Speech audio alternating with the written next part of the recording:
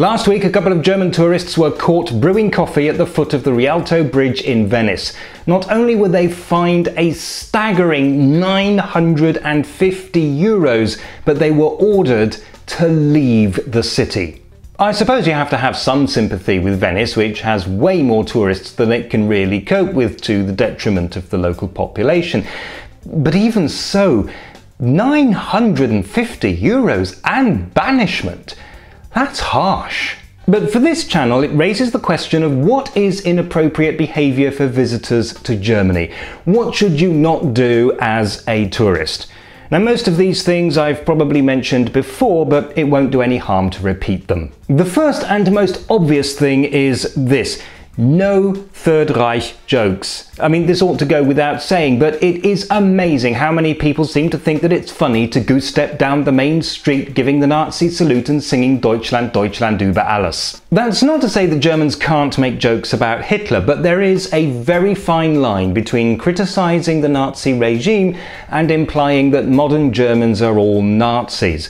Doing the Nazi salute can result in an uncomfortable chat with the local police, or possibly a fine. When you're in Germany, German law applies, and that means, among other things, no cannabis, possession of which is illegal. In most states, if you're caught with a small enough amount, they may drop the charges, but not in Bavaria. You're especially at risk if you're young and driving in from the Netherlands. In Germany, uniformed police have the power to randomly stop cars and check to make sure that the vehicle is roadworthy and the driver fit to drive. Sometimes they will also try to find an excuse to search you for drugs. Regarding clothes, don't worry too much about blending in with the locals. You won't, but that doesn't matter. Just wear something practical and appropriate for the weather, even if your wardrobe does scream tourist.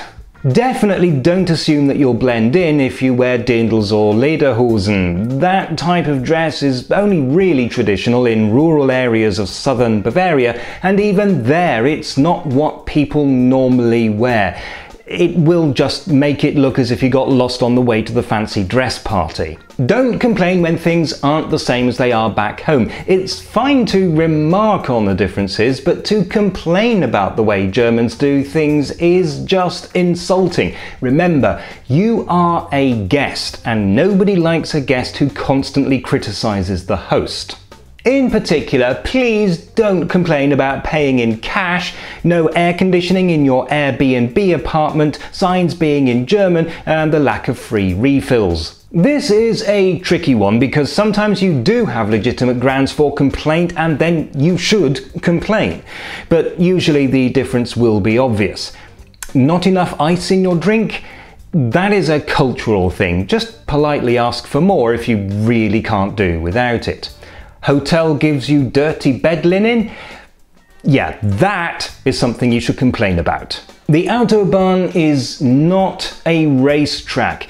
Large sections of it even have speed limits, but even where there is no speed limit, you can still get a ticket for reckless driving if your speed is too high for you to safely control the vehicle. And if you do get up to a spectacularly high speed, don't get out your phone so that you can Instagram the photographic proof. There is a €100 fine for operating any handheld device while driving, and it is also extraordinarily dangerous. If you visit a church, be respectful. It's not just a tourist attraction, it is a place of worship and prayer. Keep the noise down, switch your phone to silent, and try not to disturb people. If a service is in progress, don't go in unless you really do want to attend the service. So enjoy your stay, but remember that you are a guest. I don't know of any place in Germany that is as draconian as Venice, but still, don't think you can break the law and don't be a jerk. And then you should be fine.